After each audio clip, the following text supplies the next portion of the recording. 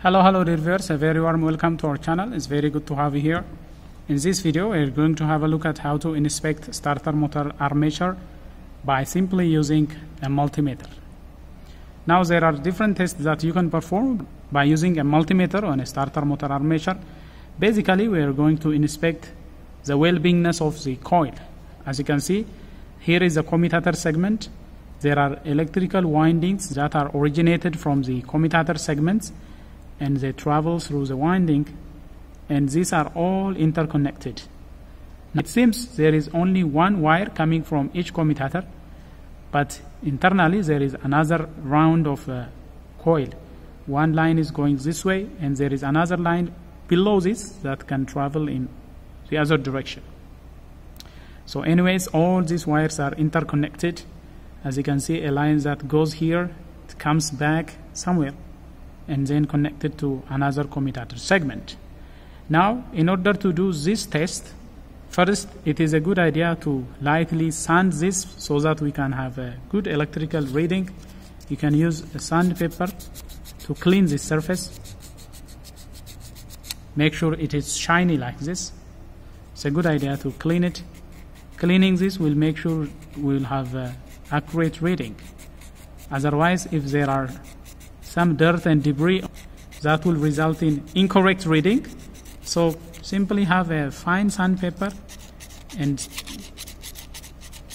simply scratch the surface of the commutator segment so that you can have a good reading and good contact surface for the multimeter. You can use any ordinary multimeter for this test, but simply make sure that you are putting the resistance value on the lower side when testing the electrical winding resistance. Select the lowest range on your multimeter because we are expecting very minimum resistance reading for this particular armature.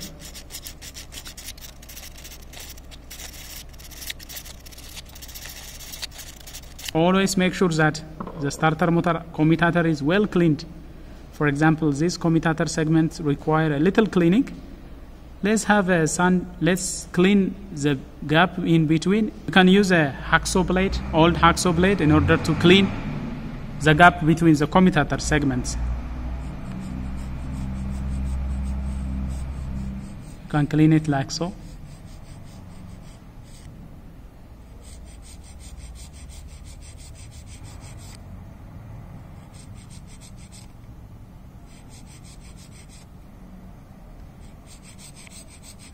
Impurities that accumulate between these gaps, they have a possibility of short-circuiting the commutator segment, so always make sure that this is well cleaned.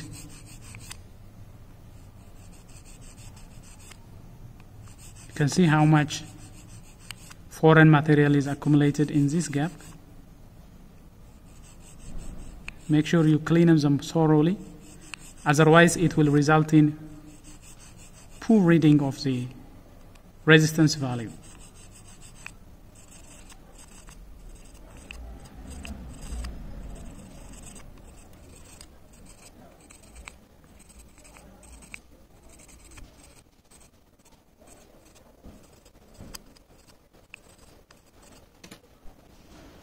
Now it is thoroughly cleaned. Now there are three tests we can do.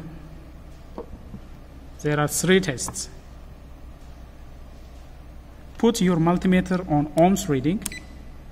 This one is a self-adjusting multimeter, but if you are using this type of multimeter, always select the lowest range. For example, on this particular multimeter, you can select the 200 ohm reading because we are expecting small resistance reading, and then go for reading the resistance value. Now, let's begin. There are three tests that we can perform. The first test is the 180-degree test. The 180-degree test dictates measuring the resistance of the commutator segments that are 180 degrees apart. First, make sure that the multimeter is reading nice. It is reading. So, measure the resistance between the opposite commutator terminals. 0.5 ohms, 0.5 ohms again. Cleaning is very key, guys.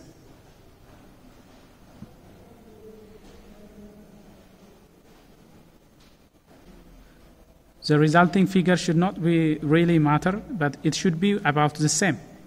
So as you can see, most of them are reading 0.5, 0.4, 0.5, 0.6.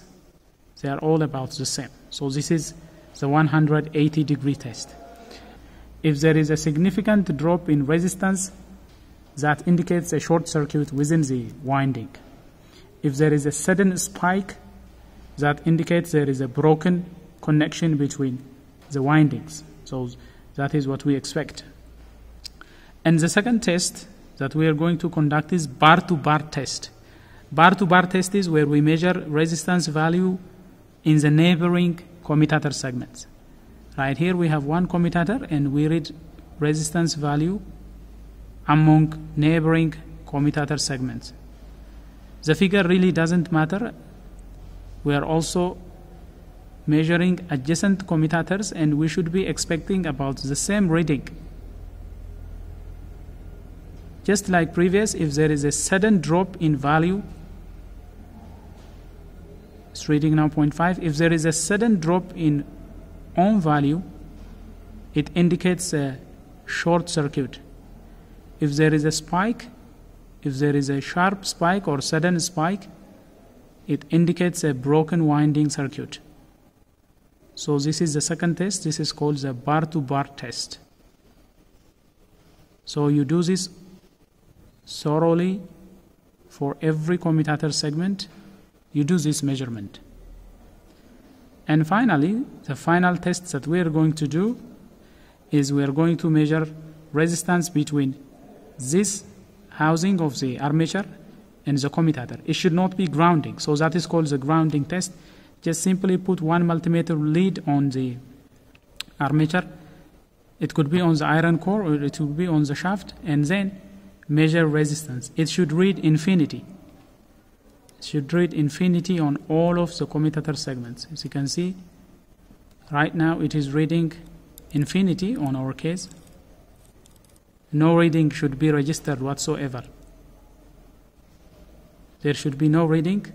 If you are using a multimeter with a range selector, put it on mega ohm and measure resistance between the housing and the commutator, and you should be reading infinity as well. This is called the grounding test. If failed any of the test, it means the commutator segment or winding has failed, and it should either be rewinded or it should be replaced. For our case, this particular armature is good. All it needs is some cleaning. Just as I have polished with the sandpaper, I should do detailed polishing in order to clear the commutator segments. It should be shiny like so.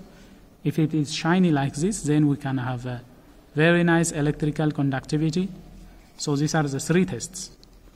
Remember, there are three tests that you can do with a multimeter: the 180-degree test, the bar-to-bar test, and the grounding test, where you measure resistance between the commutator segment and the housing. If you find resistance reading when reading from the commutator to the housing, if you find there is a reading, it indicates there is an internal short. It indicates there is a grounding. The insulation that is preventing these electrical wires from contacting the iron core or the shaft has damaged. So that means this armature has to be replaced or it has to be serviced. There are shops that do rewinding of the armature. You can either have it rewinded or you can have it replaced as a whole. Well, dear viewers, that is all we have for you regarding a simple multimeter test on the armature. If you like this video, please smash the like button. If you are new here, do consider subscribing and turn on notification so that you will be the first to get notified whenever we come up with another video. Until then, stay safe.